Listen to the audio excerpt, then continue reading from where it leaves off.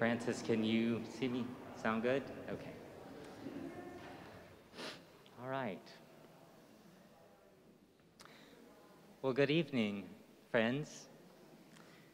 My name is Jeremy Rutledge, and I'm senior pastor here at Circular Congregational Church, and it is my delight to welcome you back to the second of our fall lectures in Theology and Ethics with Carol Wayne White. Our format this evening will be about the same as last evening. Carol will speak for around 45 minutes, then she and I will have a short conversation, after which time we'll open it up to questions and conversation with the group. If you're on site with us, then we'll have microphones to bring around for your questions. If you're online, you may email your questions, and we'll repeat this later on, but you can email your questions at any time to circular@circularchurch.org. That's circular@circularchurch.org, and our team will then text those questions to me. We'll do our best to get to as many questions as we can and wrap up around 8:15. For those on site, we'll have a small reception in the courtyard afterwards. I'll keep this introduction brief. If you'd like the fuller version, I invite you to revisit our first lecture at the Circular Church YouTube channel. But even with the quick introduction, I'd like to pause and thank our administrative team, our technology team, our ushers, and our hospitality volunteers. Without your work, we would not be here tonight. And again, special thanks to the Circular Church Endowment Board for graciously underwriting these lectures so that we can make them available to all at no cost. We're so fortunate to have Carol Wayne White with us for a second evening. Carol is professor of the philosophy of religion at Bucknell University and interim director of the Griot Institute for the Study of Black Lives and Cultures. She serves on the board of directors of the Religious Naturalist Association and has published several books and too many chapters and articles to name. Her latest book is Black Lives and Sacred Humanity: Toward an African American Religious Naturalism. In her first lecture, Carol offered us the philosophical framework of religious naturalism and spoke of the aesthetic turn to wonder. Tonight, she'll bring prophetic Black voices to bear on the project, challenging us to see the deep interconnectedness between our work for racial and environmental justice. A quote from one of the figures she brings to light, Anna Julia Cooper, may serve as a fitting for our evening. Cooper encouraged us not just to think on these things, but to act on them. Life, she wrote, must be something more than dilettante speculation, and religion ought to be, if it isn't, a great deal more than mere gratification of the instinct for worship linked with the straight teaching of irreversible credos. Religion must be life made true, and life is action, growth, development, begun now and ending never. Friends, let us hope so, and let Carol guide us in that work as she presents Embracing Blackness and Overcoming the Diseased Imagination, or Why America Needs Religious Naturalism. Will you join me in welcoming back our friend and teacher, Carol Wayne White.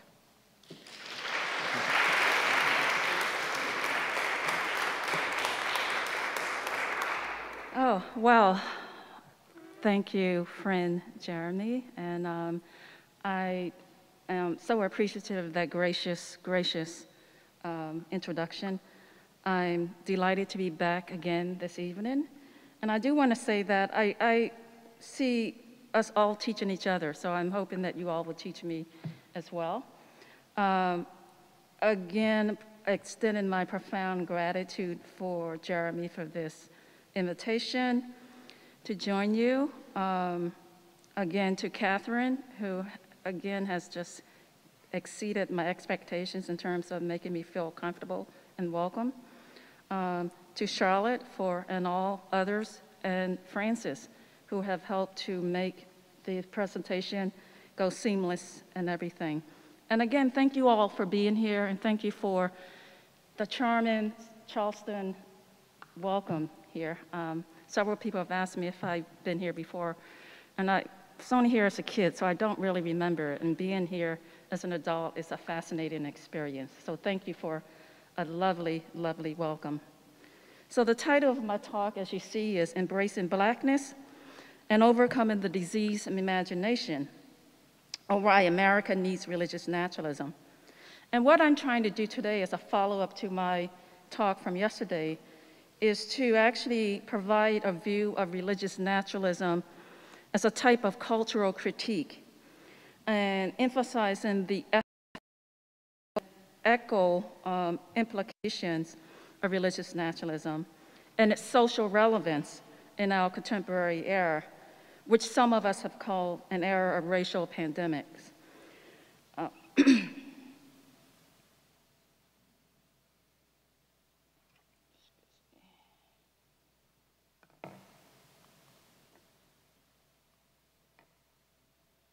be with you in a moment. I'm getting used to the technology here. Okay. So what I'm going to do, basically, in this first section is to talk about a legacy of what we're calling constructing the animal other, which I am going to try to contextualize as a legacy of racial and ethnic intimidation. In September of 2016, a first-year student at East Tennessee State University interrupted a Black Lives Matter protest on campus, parading in a gorilla mask. Clad in overalls and barefoot, the young man offered bananas to the protesting students, heckling them. When set within a larger or wider historical context, this student's actions evoke a legacy of intimidation, in which perceived differences attributed to certain humans are symbolized in terms of animal otherness. Early examples of this legacy of othering certain humans and reducing their humanity to animality include Nazi propaganda during the 20s and 30s, portraying Jewish citizens as rats and mice that deserved to be exterminated. Elsewhere during World War II, political cartoons in the United States featured Japanese people as mice and rats, suggesting they should be defeated. And amid anti-Irish fervor in both Great Britain and the United States, Irish immigrants were viewed as apes or as wild creatures that had to be controlled.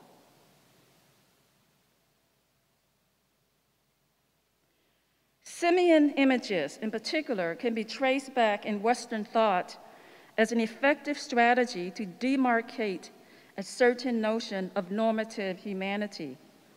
In an early Platonic dialogue, possibly authored by Plato himself, Heraclitus is quoted as saying that the most beautiful of apes is hideous in comparison to humans, and that the wisest of humans are apish in relation to the gods. In Christian context, popular images of the monkey as an image of the devil and the sinner, or images of humanity in a state of degeneracy, were abundant. For example, during the patristic period in Christianity, certain theologians also used monkey icons to symbolize pagans, heretics, and other enemies of Christ.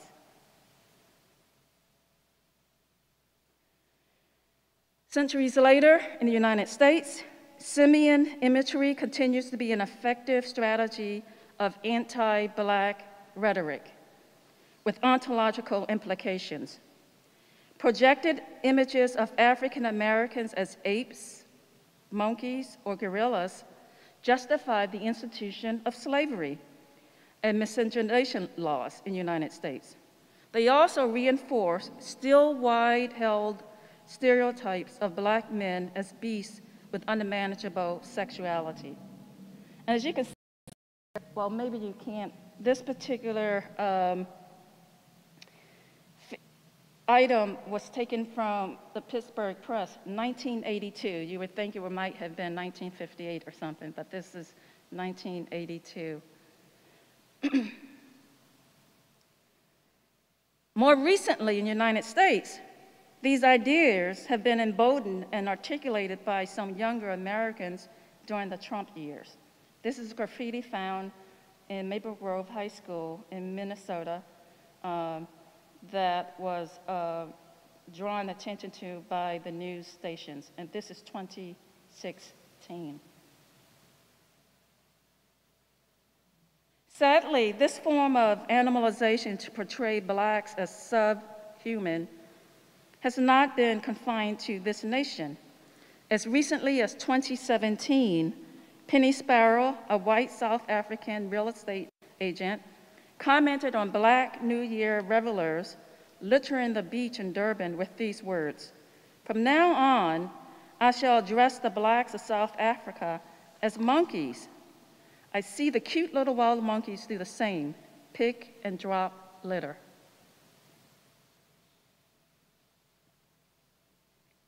And in 2014, a liberal Belgian newspaper attempted to evoke satirical humor in simianizing Barack and Michelle Obama.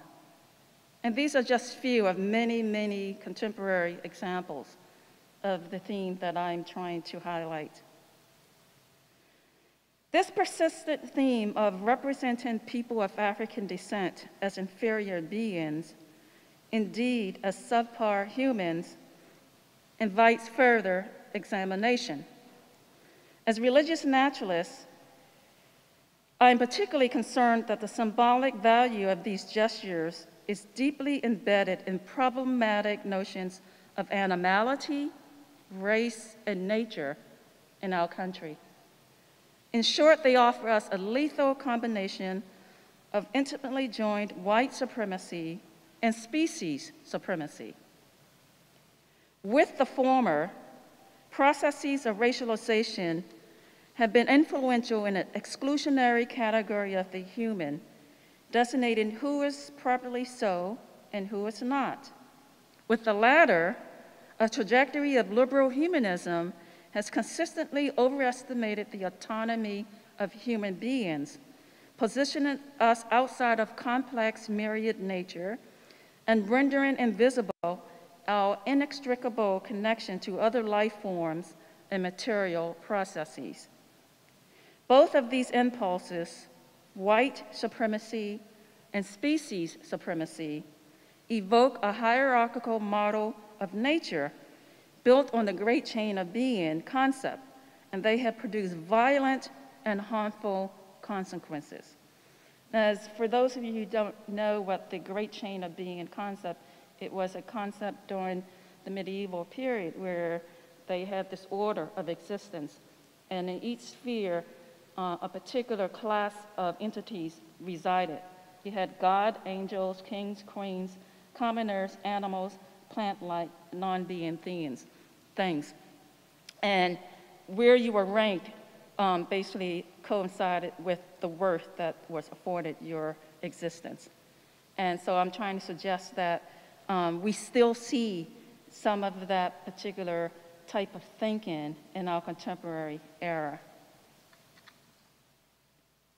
In what follows, I argue that one effective way of challenging both white supremacy and species supremacy is through the lens of religious naturalism.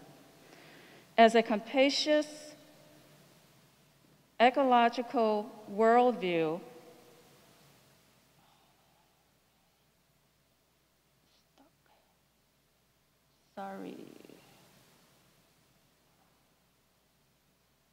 Yes. As a capacious ecological worldview, religious naturalism is a critical intervention in Western humanistic thought. It shifts attention back to us as natural processes, and it encourages us to question our values, behaviors, and resource uses.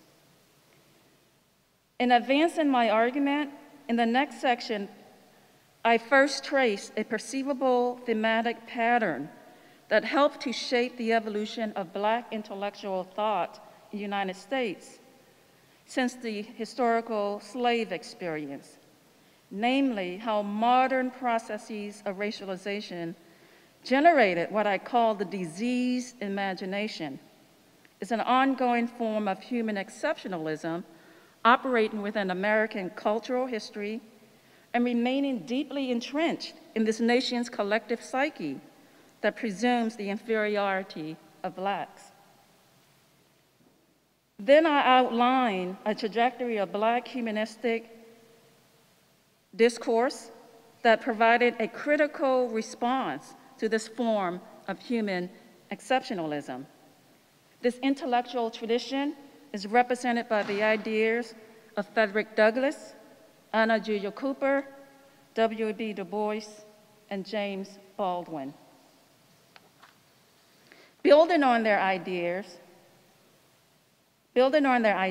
I then outlined a model of religious naturalism that presupposes human animals' deep, inextricable homology with each other and with other natural processes, drawing our attention to an expansive view of our humanity as an emergent phenomenon, not an achievement.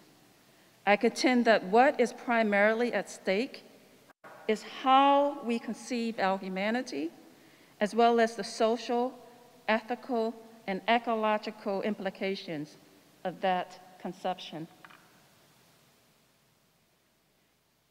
So I would like to begin by talking about the historical context for what you are hearing these days around white supremacy.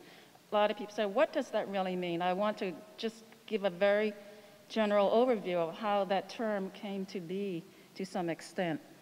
So one factor contributing to it in the United States was an early modern binary construct that originated in Western Europe. This construct divided human culture from nature into spheres of greater and lesser value. This ideology of dualism was an integral component of Western cultural imperialism as well, where the purported civilized races of Europe distinguished their own normative humanity against other groups they were beginning to encounter in the Americas, Asia, and Africa. And this is part of the explorative era of Western Europe, where many of the explorers, the scientists, and the thinkers, the leading thinkers, were studying other cultures.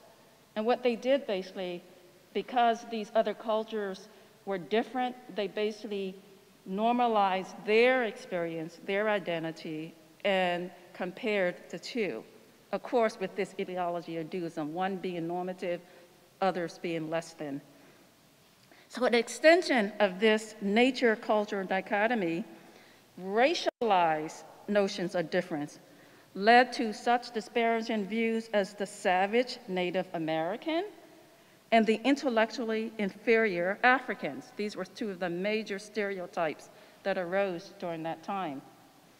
When measured against the idealized Western bourgeois human, Africans in particular were found to be deficient in requisite cognitive, aesthetic, physical, and moral attributes.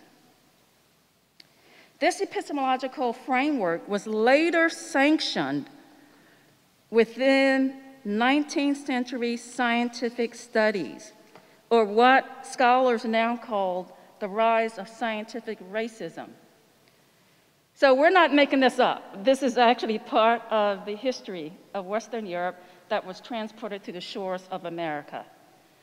In this picture from Robert Knox's book, and it was a very popular text, it's one of the most popular texts of the time, called The Races of Man, or Men, the slant of the brow is used to draw connections between the Negro and the orangutan, and those differences between those two and the European. Knox's work expressed the dominant view of the West that race was a major determinant of culture, behavior, and character. And this is where we begin to get the modern construct of race itself, which is a construct based on these interesting observations. It was not science as we know it, but this is what they were calling science at that particular time. Not to be outdone by the Europeans, in 1854, two American prominent scientists, Josiah C. Nott and George Glidden, with a few others, documented in an influential ethnographic study titled Types of Mankind. They chronicled their perception of objective racial hierarchies with illustrations comparing blacks to chimpanzees, gorillas, and orangutans. They also included images comparing the skulls of the Greek, the Negro, and the chimpanzee, seeking to show a hierarchy of development linking blacks to primates.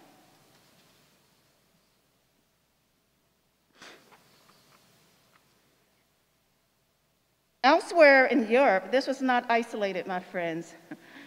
Elsewhere in Europe, the German thinker Ernst Haeckel included this image in his study to support his theory of polygenesis.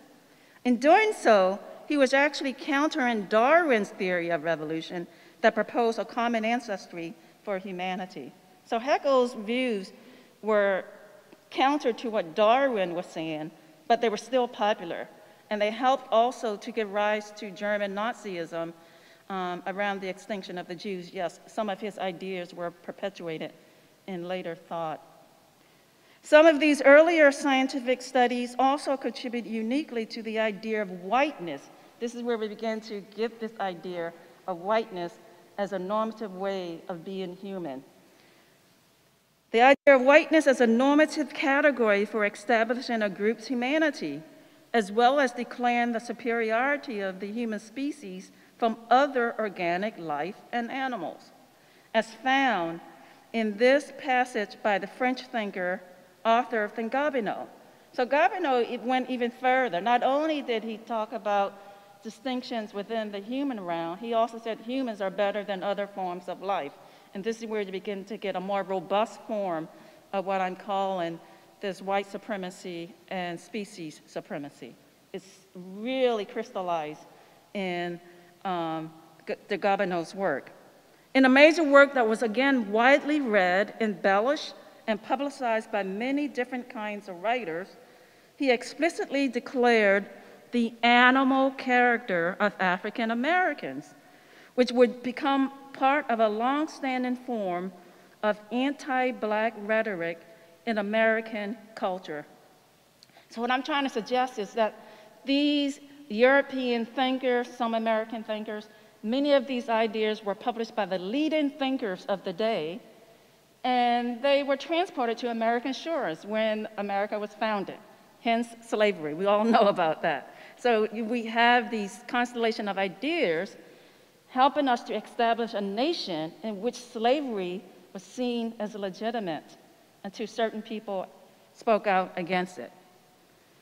So what does de Gobineau say? He says, I have shown the unique place in the organic world occupied by the human species, the profound physical as well as moral differences separating it from all other kinds of living creatures. That's where you get the humans supremacy, the species supremacy. Considering it by itself, I have been able to distinguish on physiological grounds alone 3 great and clearly marked types. Again, the construction of race, the black, the yellow, and the white. The Negroid variety is the lowest and stands at the foot of the ladder. The animal character that appears in the shape of the pelvis is stamped on the Negro from birth and foreshadows his destiny. His intellect will always move within a very narrow circle.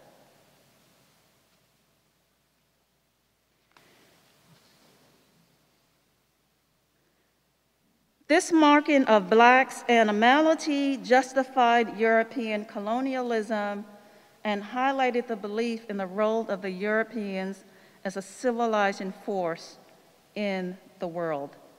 And who came to America? Europeans, discontented Europeans fleeing themselves from a certain type of tribulation. So this is heavy. I know it's heavy, it's very sobering. It's part of our history, not blacks' history, it's part of our history, and that's what I want us to think about here.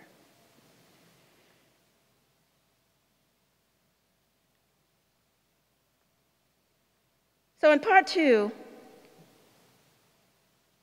there arose within black culture, those who were allowed to be educated, a confrontation of this disease imagination. It is disease. It's not a holistic understanding of who we are.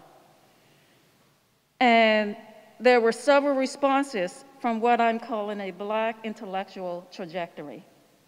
Addressing the adverse effects of this racialized reasoning has been one of the hallmarks of African American religious and intellectual culture. You know of many religious leaders in the African American culture who have challenged this through the idea of God, but there are also some who challenge it through humanistic ideas as well.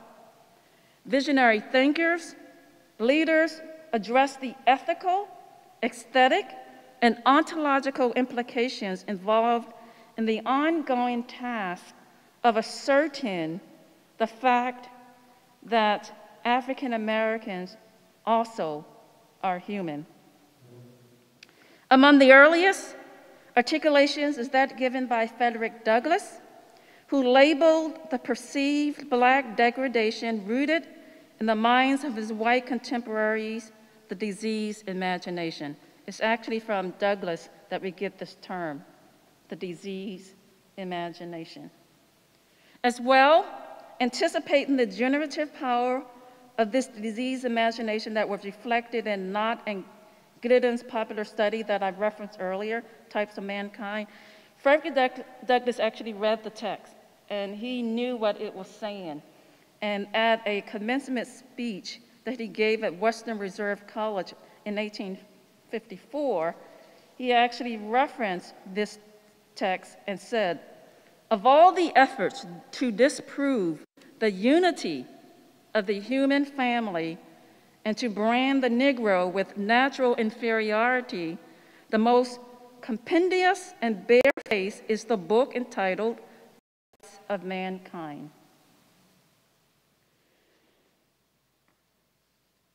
In the late 19th century, in her feminist collection of essays and speeches entitled A Voice from the South, Anna Julia Cooper, another luminary, brilliant thinker, challenged the different ways African Americans were systematically dehumanized and denaturalized as the other. What's important in Cooper's assessment is that the humanity of African Americans was removed from the natural order of abundant human life and classified as something different, something other. Attributes normally associated with human beings, such as agency, genius, creativity, etc., were divorced from black bodies whose only worth was accorded to their physical capabilities, which then, as we all know, was one of the motivating factors behind slavery, historical black slavery. Cooper envisioned an ideal view of American culture that inspired and enabled every person to attain fullness of being and to flourish as part of the whole. Her cultural criticism rested on the cosmological notion that interconnectedness is one of the basic features of life, and that all entities are members of each other. Her humanistic discourse astutely suggested to her contemporaries that the philosophical mind sees that its own rights are the rights of humanity, the one and the all. In the same era, W.B. Du Bois conceptualized life behind the veil of race and the resultant double consciousness, a sense of always looking at oneself through the eyes of others, conveyed his aspirations for African Americans to look anew at themselves, to reinvent themselves, and not ingest that diseased imagination that was perpetuating in a culture around African Americans. The ongoing inspiration that Du Bois provided to his contemporaries was inextricably tied to his image of African Americans as centers of value whose self-generating genius and potency had become obfuscated by life behind the veil. In Souls of Black Folk, he consistently characterizes Black creative agents with an innate desire for subjectivity, making clear to the reader that Blacks have been incessant dreamers of ontological integrity. Thus, while naming the discriminatory practices and moral deficiencies of a nation that kept Black folk from achieving their full humanity, Du Bois also reminded African Americans of the task set before them. As he writes, "This then is the end of their striving to be co-workers in the kingdom of culture, to escape both death and isolation, to husband and use our best powers and latent genius."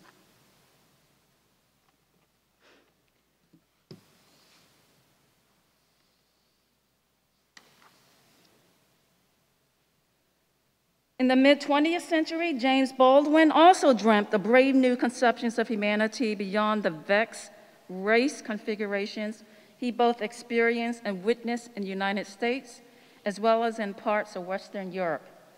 When he returned to the US from Europe in the mid-60s, Baldwin wrote extensively about racial distortions imposed upon our shared humanity. In the absence of embodied authenticity and relational integrity, Baldwin employed the bastard metaphor to reveal the pathology inherent in many whites' refusal to embrace their familial, even biological kinship with Blacks. For Baldwin, the bastard term symbolized the moral paralysis he saw embedded in American psyche, suffering from a great lie perpetuated by white supremacy. While insisting that whites see themselves as Black, Baldwin emphatically stated, "It is so simple a fact, and one that is so hard, apparently, to grasp. Whoever debases others is debasing himself." For Baldwin, what humans can become and what we wish to be depends on how we act in the here and now. In the most immediate sense, this construction of humanity is dependent on racial acts of love, of embracing otherness within oneself and as oneself. So in the next section, I want to build upon these critical insights from these iconic figures as they are expressed in religious naturalism.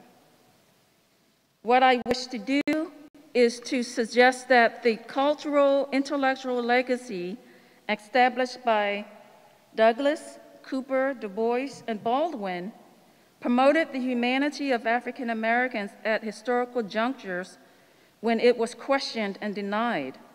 More important, Their brave efforts show that when Blackness is defined in a narrow sense or negatively marked as different, the more capacious visions of our entangled shared humanity become marred and distorted. Their collective work thus provides the impetus and vision for a more naturalized formulation of humanity in the 21st century that I see grounded in the tenets of religious naturalism.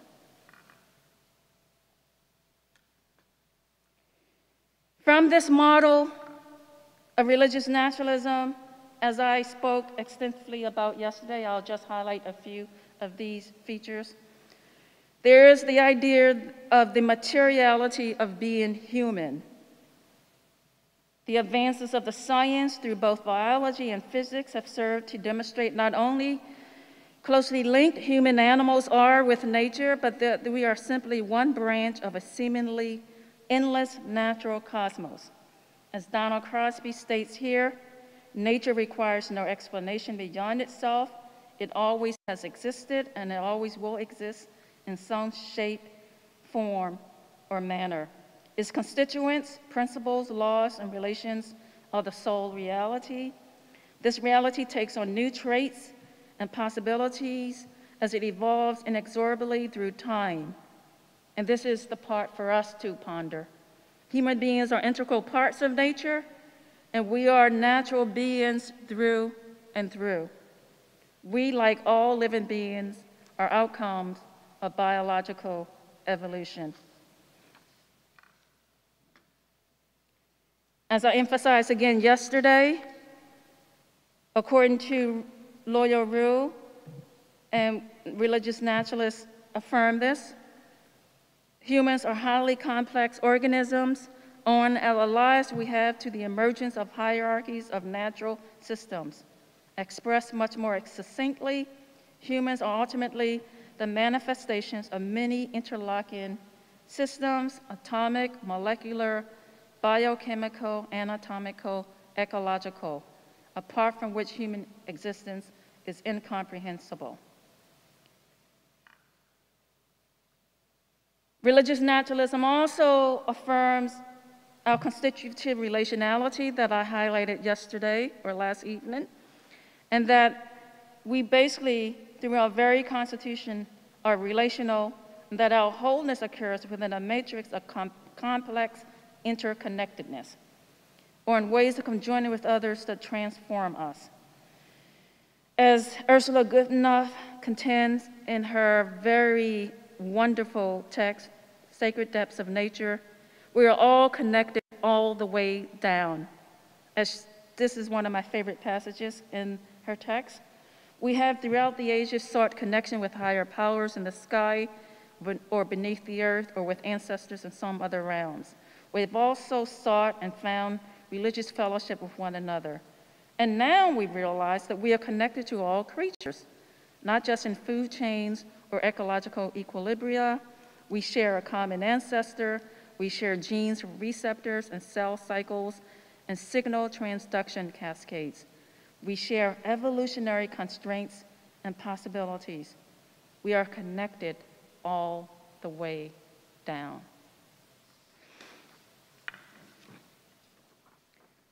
So in this next section, I want to highlight how religious naturalism can move us beyond this diseased imagination with its particular insights. It emphasizes the human as an emergent, interconnected life form amid spectacular biotic diversity. And in this context, religious naturalism has interesting implications for us to consider. First of all, it can help us challenge the most viral constructions of isms rooted in problematic and alienating self-other differentiations, especially racially constructed ones that the enduring legacy of African American religiosity and humanism have targeted. So any inkling of white supremacy or any sense of cultural superiority is antithetical to this natural view. They are skewed cultural constructions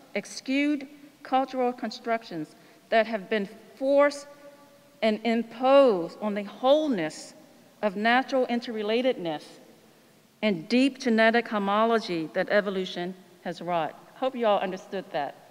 Racism, all of the isms, homophobia, xenophobia, transphobia, class, they're all human imposed constructions upon our natural interrelatedness,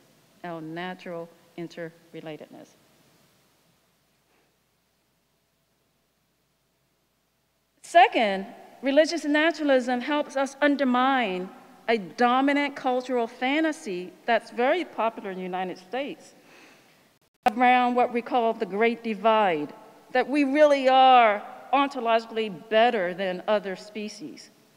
This premise assumes that the human alone is not a spatial and temporal web of interspecies dependencies, and has lent theoretical support to the popular myth of the self-made individual in the United States.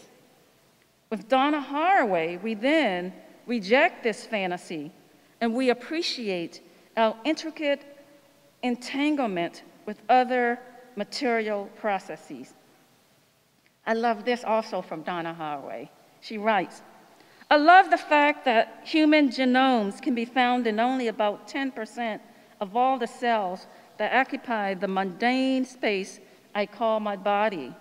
The other 90% of the cells are filled with the genomes of bacteria, fungi, protists, and such, some of which play in a symphony necessary to my being alive at all, and some of which are hitching a ride and doing the rest of us no harm. I am vastly outnumbered by my tiny companions. Better put, I become an adult human being in company with these tiny messmates. To be one is always to become. We all know that gut health is really crucial these days. The bacteria and all the things, it's the center of our health these days, and we know that. So, propelling citizens of our nation beyond that diseased imagination that Frederick Douglass first identified, religious naturalism entertains new moral imaginations that resist a lethal formulation of binary logics that is imposed on all forms of nature. In returning to the simian imagery that I began with, I suggest that religious naturalism can help us think intelligently and compassionately about the layers of exploitation endemic to the processes of racialization of nature I've tried to outline. In other words, what I'm trying to suggest is that while we should be rightfully troubled by the images of African Americans or people of African descent being characterized as apes in terms of being considered subhuman, we should also be very concerned about the speciesism that's implicit in those types of rhetoric. We should be concerned about how the great apes themselves are being exploited and how association of certain humans with them is seen as negative. We should be aware of that. That's a form of speciesism here. We should be compassionate about our co-primates in the same way we want to be compassionate about African Americans and how white supremacy has adversely affected them. In his study, Raymond Corby, called The Metaphysics of Apes, he argues that in the context of imperialist and colonization expansions, certain wild animals, apes in general, and gorillas in particular, came to be seen as powerful personifications of wilderness that must be fought and conquered by civilized Westerners. Same analogy to some extent. He also grants that these notions were prevalent before the later 19th century notion that humans were connected to nature rather than apart from it. In a recent study, my colleague at Bucknell, Karen Morin, who's a geographer, has also made some important connections between anti-Black racism and speciesism. She demonstrates in this text how the processes of animalization, the very notion of animalization, have subjected both certain humans and certain non-humans into hierarchies of worthiness and value. As she writes, fundamental to how and why certain prisoners and certain animals can be exploited, objectified, or made killable within the prison, the farm, the research lab, and the zoo are the social constructions of the human-non-human divide. She calls this carceral logics and the social meanings that are attached to various bodies and populations. Morin further notes that racial difference is foundational to much of the rhetoric of criminal as animal. And note how often you hear that. Those animals, they should be put behind bars. You hear it, it's said so often. People are not really pondering to think about the speciesism implied in those particular articulations. Particularly, Morin highlights in her text, the criminal as animal is always attached or primarily attached to representations of Black and other minoritized men. In conclusion, what would I like you to take away from this? I would like for you to think about the fact that religious naturalism focuses attention on the various forms of suffering that occur when we distort the wholeness of nature's sentience. One step towards decolonizing nature, towards making it less vulnerable, is in honoring this sentience, which is an essential part of being alive, experiencing others, and being affected by others, and experiencing well-being. And sentience is the capacity to suffer, to feel. And this is what we're talking about here. In honoring all materiality, religious naturalism compels us to cast aside problematic bifurcations of human materiality cast in racial and ethnic terms that often result in an us versus them mentality. Religious naturalism also invites us to reconceive our humanity in an expanded sense, alerting us to these key insights. 1, humans are phylogenetically related to all of nature. 2, harm done to any of natural processes, inclusive of human organisms, is harm done to all. 3, the legacy of the animal other often contains both explicit and hidden implicit forms of speciesism. I leave you with these thoughts. Religious naturalism also contributes to a more robust notion of eco-justice. Inspired by the claims of religious naturalism, we can better identify and resist the subtle processes of racialization of nature endemic to American environmental history. For example, religious naturalism joins with the environmental justice movement in concurrently advocating. This means all at the same time. Let's not divide up our energies there. This is more important. Let us try to understand these intersectional forms of oppression. Concurrently advocating against the depletion of natural resources, challenging the policies that both create land polluted by landfills, oil refineries, and nuclear waste repositories that force poor racial and ethnic communities to live near, fighting for referendums that preserve the delicate ecosystems supporting whales, dolphins, and other animals. And there are many more of these important ecological principles. Religious naturalism, in the last resort, encourages us to have willing participation in movements of scientific inquiry, movements of cultural expression, movements for global distributive justice, movements to eliminate needless suffering, and movements to preserve the ecology of our home planet. Thank you.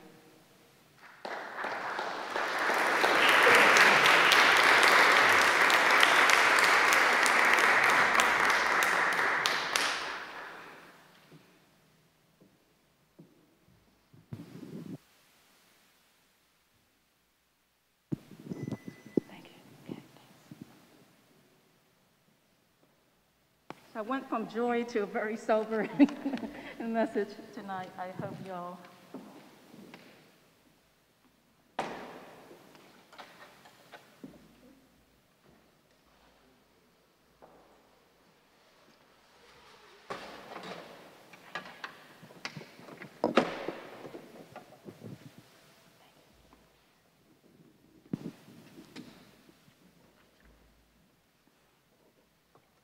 Thank you.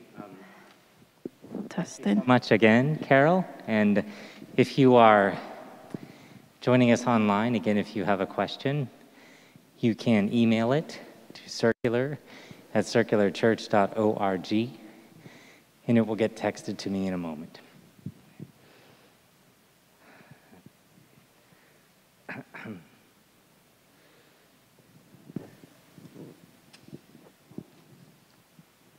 So I had a few questions, Carol. Okay. But I want to be mindful of my time and also get to the group. I had one question from each writer, but I think I'll just use two. Okay. Cooper and Baldwin. Okay. Because I wanted to lift up their voices in our time together.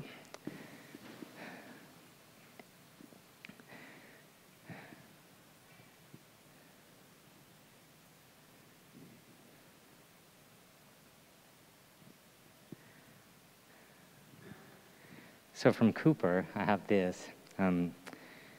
She wrote, "Nature's language is not writ in cipher. Her notes are always simple and sensuous, and the very meanest recesses and commonest byways are fairly deafening with her sermons and songs. It is only when we ourselves are out of tune through our pretentiousness and self-sufficiency, or we are blinded and rendered insensate by reason of our foreign and unnatural cultivation, that we miss her meanings and inadequately construe her multiform lessons."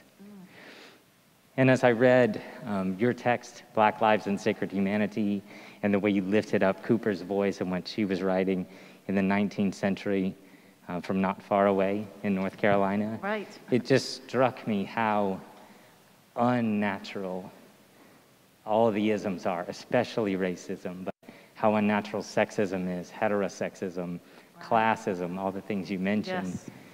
And I just wondered for you, Cooper has this idea that we're just not paying attention. We're not, if we become unattuned, or we're out of tune, then we miss what nature is teaching us. Mm-hmm. Was there ever a time when you felt like you got into tune somehow, or you were out of step with nature, with what nature was teaching through her songs and sermons, and you somehow got in with that? If that question makes sense, like, was there a time when you came to that and it became clear to you? Thank you for actually highlighting Cooper. Before I answer, I recommend that you read her text, A Voice from the South. It's one of the most illuminating texts around the turn of the century, written by African American women who just synthesized all of the various ideas that were circulating. And she was in conversation with a number of the leading transcendentalists, the leading European thinkers, and just amazing insights at that time. So to answer your question, Jeremy, I'm not sure it was just an aha moment as it was more of a gradual awareness of the profundity of nature. Because I think I've always been, as a kid, in tune with something more that I associate with nature. But it really wasn't until I think I found the language and some of the scholarly stuff that I had one of those aha moments, sort of. So I think I've always had that sort of inclination, if you will. Okay. Thank you for that question. Thanks. Yeah, and really, I was asking because I think many of us. I'm wondering about you. How about you? Well, I think maybe this is true for a lot of us. As a child, it was natural. I was tuned in. And then you find yourself in classrooms or offices or very human spaces, very closed off spaces. Right. Yeah. And so then it required, this is embarrassing to say, but I'll say it, it required scheduling time outside. It required building, nature back into my life. Yes. I do have a confession. One reason why I wanted to become a professor, I never wanted to work at a 9-to-5 job. I hated the idea of being indoors and sitting in. So that was one of the sort of more benign reasons why I love being in the academy, where I can go sit out and whatever. So I had that inclination in me that there's this wondrous world out there that I knew was drawing me towards it. Right. So thank you. Sure. And I'm just going to ask one more so that there's time for the group as well. This is from Baldwin, and just something that you lifted up, which really struck me. And I'm going to read it and then ask a quick question. But Baldwin writes, "Life is tragic simply because the earth turns, and the sun inexorably rises and sets, and one day for each of us, the sun will go down for the last time. Perhaps the whole trouble, the human trouble, is that we will sacrifice all the beauty of our lives. We'll imprison ourselves in totems, taboos, crosses, blood sacrifices, steeples, mosques, races, armies, flags, nations, in order to deny the fact of death, which is the only fact that we have. It seems to me that one ought to rejoice in the fact of death, ought to decide indeed to earn one's death by confronting with passion the conundrum of life. One is responsible to life." Wow. And I just wondered if you might say a word on your understanding of mortality as a religious naturalist. Oh, yeah. I'm glad you don't want me to comment on that. I just would love for it to stand on its own. Oh, Such a beautiful passage from Baldwin. Oh, mortality. I, as a religious naturalism, I do think of death as a natural phenomenon. I don't think that humans are any different from any other species. And so in some of my work, I talk about what people often see as life-death antithesis is really, they're just frames for what goes between the two, birth and death. What's important is what is happening after you are here and before you die. That's the most important thing. And that's what I emphasize, the here and now, and what you make of your life as you're living, unfolding in its natural realm. And when it's over, for me, it's over. But not in terms of how others know me and have loved me and I've loved others. So we do live on in others in that way, but the biological part is it. So, and I don't want to die tomorrow, but I do think it's a natural phenomenon. Yeah. Right. Thank you. And I wonder, and I'm tying Cooper to Baldwin, I can't really help it, but I think of the one and the many. Yes. And death, we think of death, I think in egocentric terms. So I think of my own death, but the many won't die. Yes. I will, but life itself, that connectedness, that will continue. Exactly. And we're part of the larger whole. And our cells decompose and become part of the natural world. Yeah, it's really cool to think about. Right, we'll return, some of that DNA to where some of the stardust will continue to be passed around. Yeah. So I'm going to come down the stairs, and if you have a question and you raise your hand, I'll bring the microphone to you.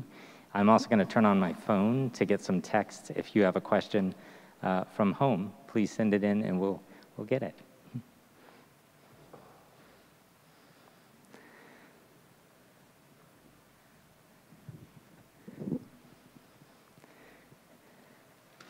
And go ahead and just say your name and your question. Hi, Virginia. I'm Virginia, and my question is just a simple one.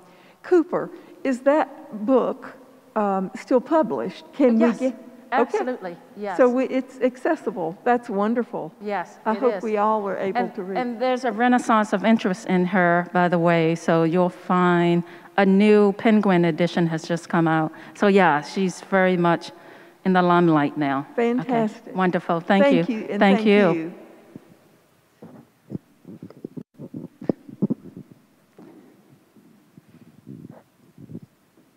Thank you so much for the hope that you've offered. My name is Mary. I am a science teacher educator in the Academy, and so celebrate up here, because if what you're saying, wonder, is the thing that makes us most human and most in touch with our ability to care for the world and each other, our science students are not experiencing that in their K-12 public education. And our teachers themselves are being mandated to teach to culturally insensitive, prescriptive, normative tests. So in a sense, we're dehumanizing the very activity that could lead to wonder, you know, if we taught in this way. So yesterday you called for a movement, you know, and there's wonderful research out there by Louise Chawla that talks about the benefits of nature contact for children. So how do we, say even at the constituent level of a school board, use this data on the health benefits of nature contact and wonder to change the way we teach our students? Yeah, that's a challenge. The how is the challenging part, because in certain states it's easier than in other states, and a lot depends on whether it's public, private. Up in Lewisburg, where I live, which is a college town, a number of the parents who are associated with Bucknell have formed their alternative school, which is nature-centered. And I know that happens in other isolated places too. It's the public system, I think, that becomes problematic. And I don't know if there's a formulaic approach to it. I would suggest that those of you who are working with school boards try to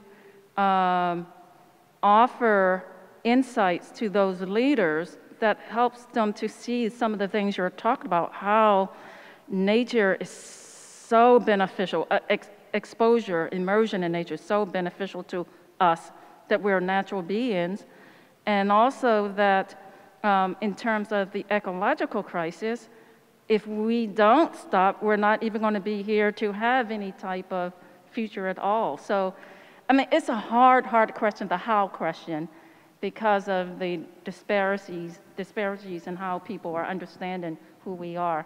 But I think, for me, religious naturalism is being promoted in beautiful ways in the academy in particular. And many of those kids who might not feel that joy, if they come to college, they might get more of that.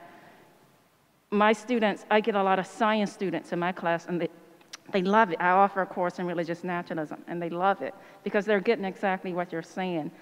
So I think it's up to each of us to try to figure out how to do that and how to promote these types of values. And it doesn't have to necessarily be religious naturalism, but just understanding that the separation from nature that's part of our dominant culture is killing us and everything around us. Thank you for that question and those comments.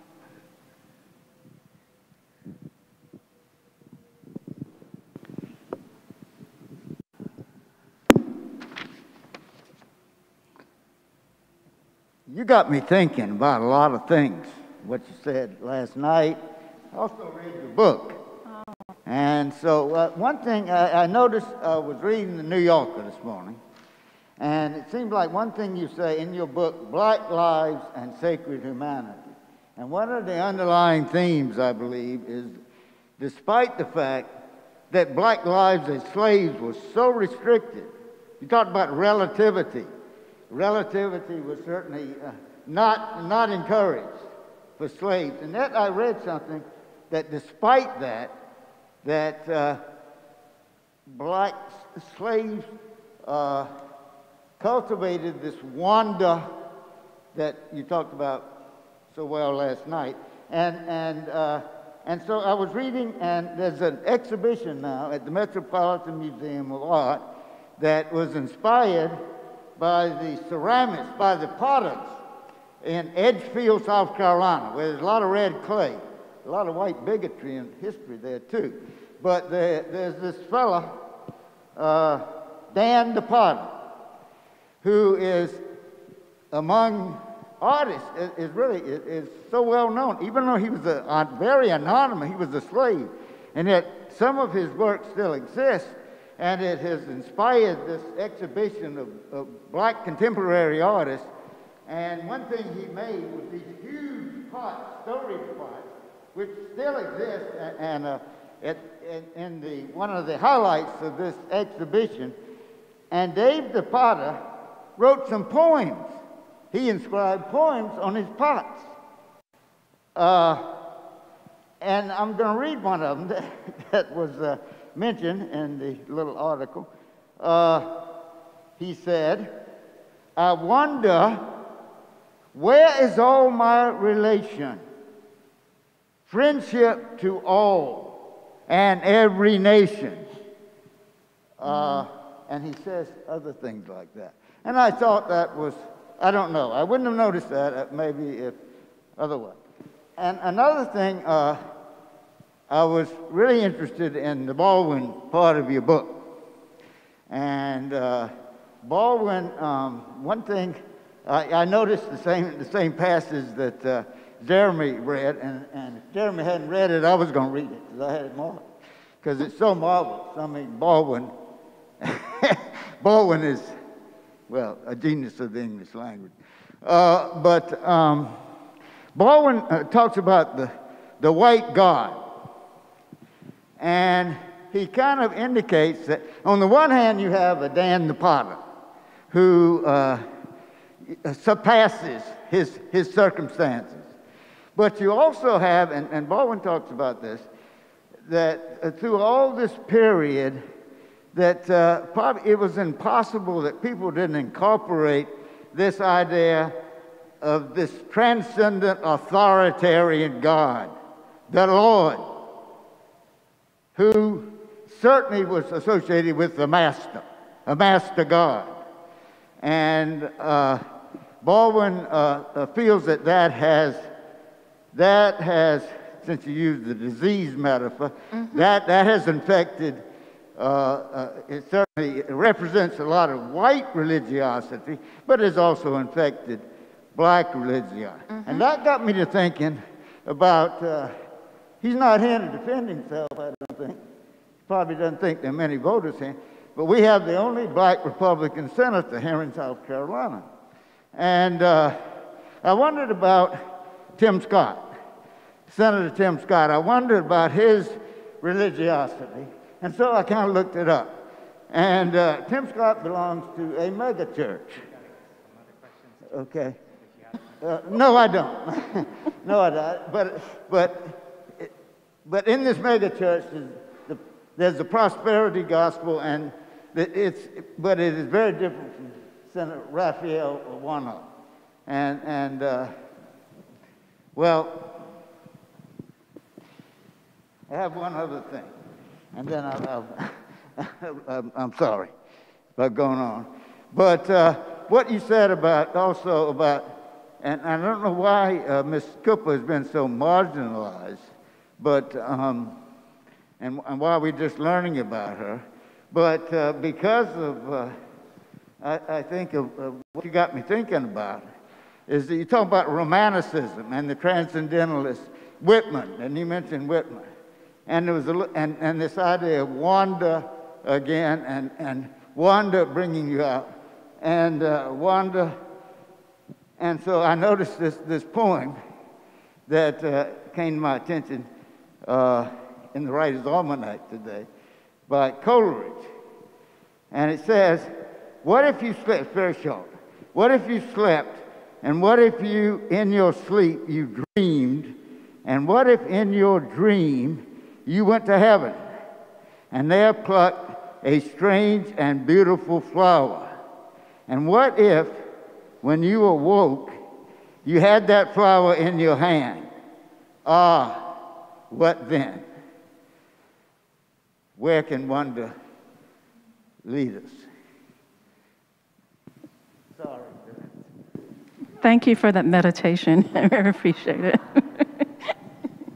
Thank you. And I also I'll look around this room. There is a very particular question from online. There's a what type of A question? very particular question. Particular. So, and Bill asks, how can religious naturalism help offer a reconception of carceral spaces? And then he adds, to resist Jeremy Bentham's carceral panopticon, which I'm not personally familiar with, but I think Bill is asking how can naturalism help us to reconceive of those And who's spaces? the name again? Bill.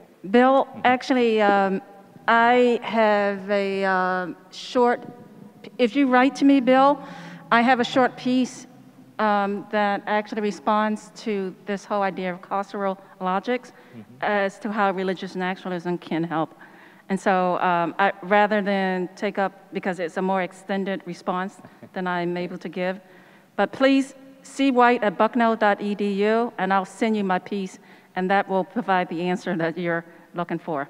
Okay. But definitely it does. I think it can, because religious naturalism tries to overcome that nature-culture binarism, or does, through its understanding of what I call the intactness of evolution itself and nature's sentience. And I'm glad you also cited Bentham, because I highlight that as well in another article. Thank you. Thanks. And Bill, I know you, so I can also send an email Okay, great. to connect both of you on that question. Thank you so much for that question. And I'm looking, I have a question if no one else does, but I really want to see if anyone else had the final question in the room. There was one in the back. Yes.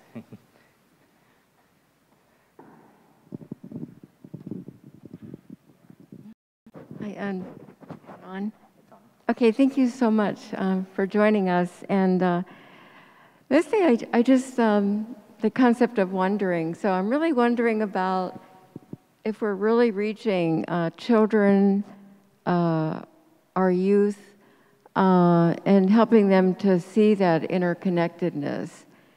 Because that was, for me, a synthesizing moment where somebody actually was here at Circular talking about our structure, you know, that whole cellular, molecular, all of that, and how we were 90% related. And that was like this synthesizing moment that sort of changed my landscape of view. So I just wonder if mostly it's like an area of research for me now to think about whether children are really being exposed to this concept. Do you have any thoughts on that? I have a very quick response. On the Religious Naturalist Association, we have a section around children, wonder, and religious naturalism. So if you go to the link, RNA, Religious Naturalist Association, we do talk a lot about why it's important for young people and kids to understand these particular principles. So it's somewhere in our website that you can find some resources. Thank you for your question and concern. Yeah, well, and thank you so much, everyone, for being with us on site and joining us online. Special thanks to Carol for joining us all the way from Pennsylvania. It's been And Rehoboth Beach. And Rehoboth Beach, also Delaware, shout out. Yeah. We're so glad to have you with us and Great. grateful. And we just hope that all of this good thinking will inspire and inform our action together as a community. If you're here with us on site, we can go back to the courtyard for a little bit more conversation. Otherwise, with May I gratitude, have one final love word? to give you the last word. Thank you all for coming out on a Friday night. I know that's quite a feat, so I appreciate you coming out, and also those who are online. Thank you for your attention to my ideas, and please feel free to write me. I love to engage in conversation about these, for me, exciting ideas and transformative principles that I think can help us. And have a good evening. Everyone be well. Thank you so much. Thank you.